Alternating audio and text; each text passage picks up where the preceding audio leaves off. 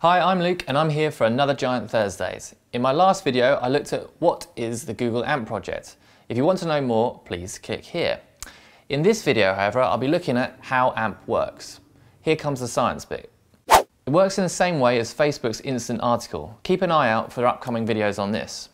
In order to benefit from Google AMP, you need to duplicate your site in AMP HTML. This strips away most of the elements which cause web pages to load slower, like JavaScript and third-party scripts. Then Google pare down and flatten the web page to make it the bare minimum and essentially to load quicker, kind of like a sports car.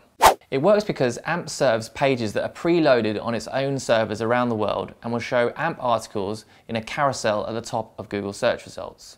So to set up AMP is really simple. You need two versions of each article you publish. One is the original version and the second is the super duper AMP version. So you need to give your AMP optimized page a separate address. So the original article could be example.com blog post, and then your AMP page would be example.com blog post /AMP. The original page versions must include the following canonical tag for AMP pages. It's also good to bear in mind, images and videos will need custom tags and have to have specific size requirements.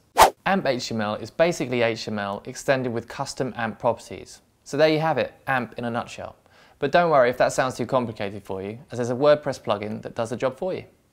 So remember AMP, making your mobile web pages load faster since, well, last year. Thanks for watching. I hope to see you next Thursday.